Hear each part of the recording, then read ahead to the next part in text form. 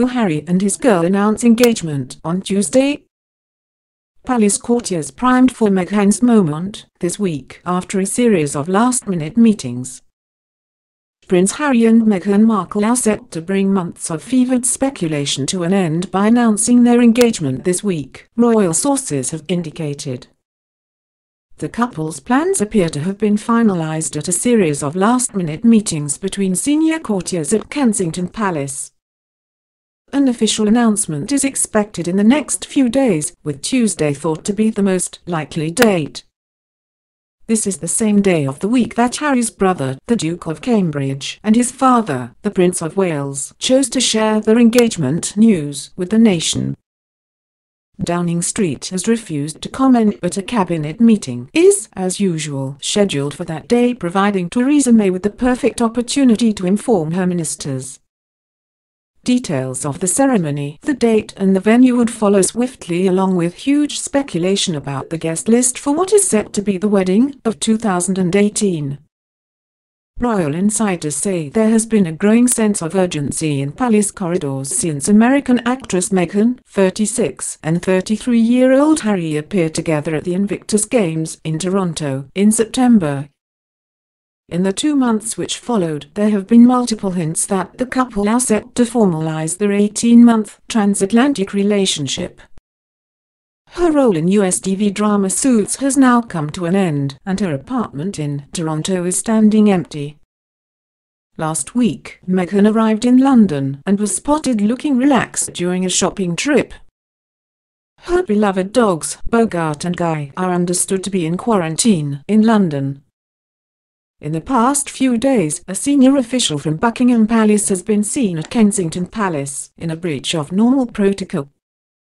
Over the summer, it became clear Meghan's legal affairs were being looked after by royal solicitor Harbottle and Lewis, while planned building works at Kensington Palace raised the possibility of a new home in one of the apartments.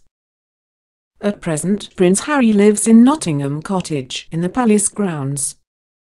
It has also been suggested the couple are hunting for a country retreat in either Norfolk, close to the Duke and Duchess of Cambridge's home in Mer Hall, or in the West Country.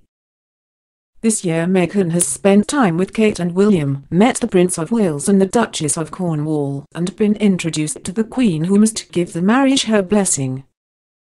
In terms of royal protocol, it is unlikely that all of these things would have happened if Meghan was not set to marry into the House of Windsor.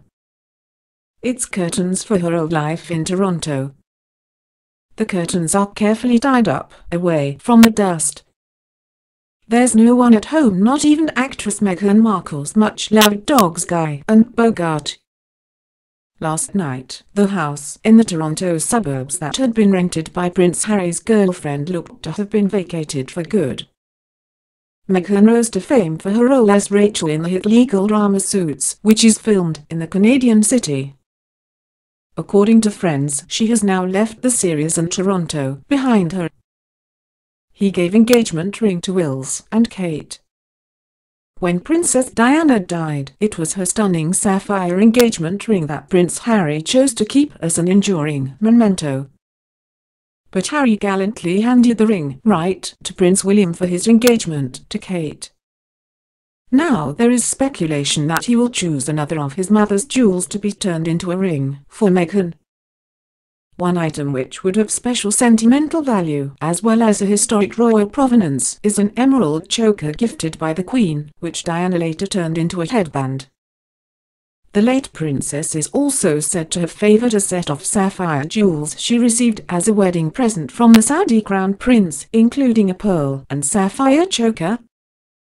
The Queen's jewellery collection includes the Queen Mary's Town of Windsor ring, with 3 diamonds. Harry should take note. American brides appear to favour diamonds. A welcome watershed for royalty. 81 years ago this month, King Edward VIII was preparing to surrender his throne because of his love for Mrs. Wallis Simpson. "We will not stand for an American divorcee as the wife of our king," wrote an angry correspondent quoted in one Canadian newspaper. "If the monarchy will not observe tradition, then we had better give it up altogether." In November 1936, most of Britain and the Empire, and certainly the British government of the time, agreed. How times have changed.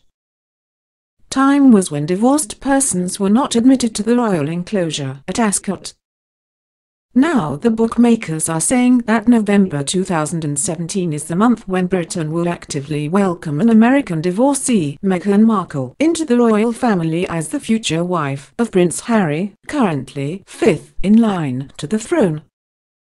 There's also an extra attraction. Ms. Markle is of mixed race. "I'm half black and half white," she explained in Elle magazine 2 years ago. "My dad is Caucasian and my mom is African American." In a world of euphemism and verbal tiptoeing around the truth, it would seem that Meghan Markle can add forthrightness to her roster of attractions. "You create the identity you want for yourself," she wrote of her background, "just as my ancestors did when they were given their freedom."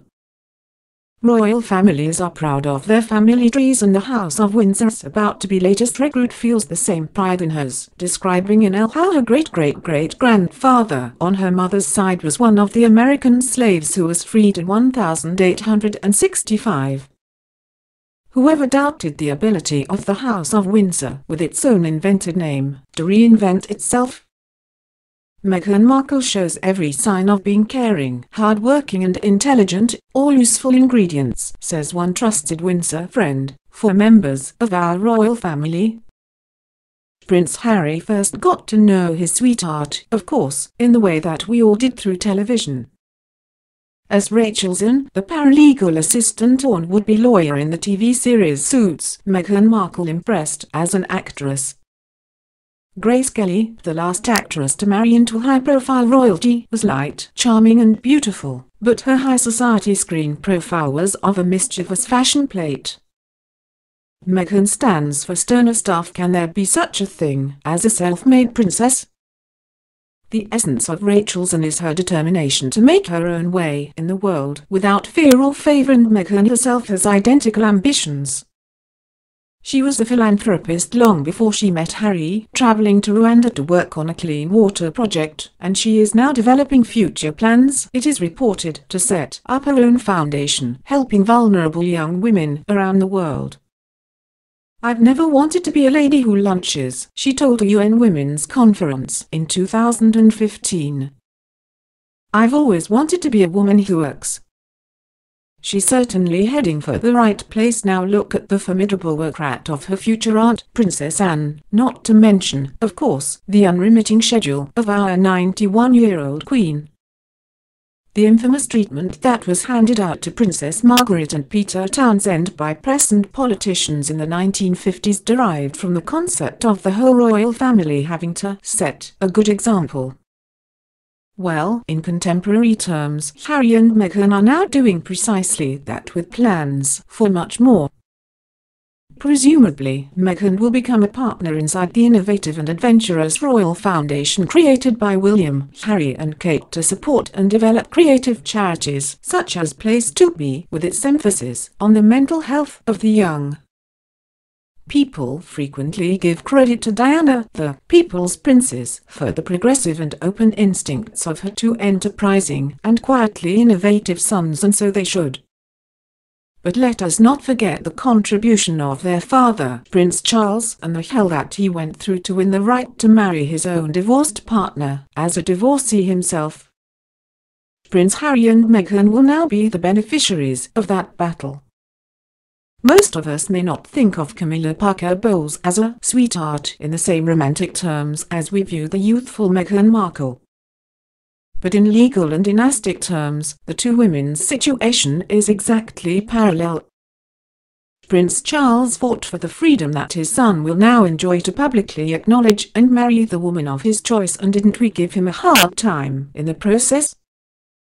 This all comes back to us and to the prejudices and the stereotypes that we, the general public, impose on our public figureheads.